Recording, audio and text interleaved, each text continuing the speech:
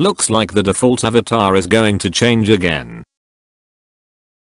Bloxy News on Twitter made a tweet saying that the gender selection is removed from the sign up page and the default avatars were replaced with this new one.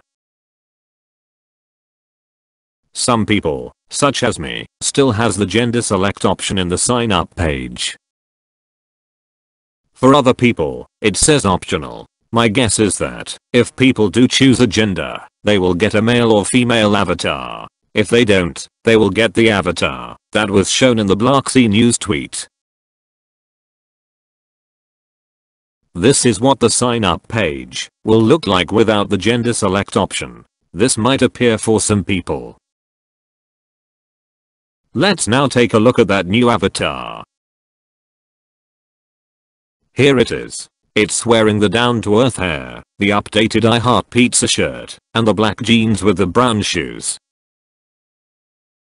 I think the down-to-earth hair is a good choice for a genderless avatar, because it is a unisex hair. It could be a girl hair, or it could be a boy hair.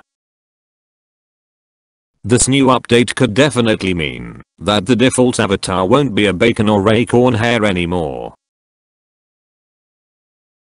What do you guys think about this change? Comment below. I think that's all I have to say. Bye.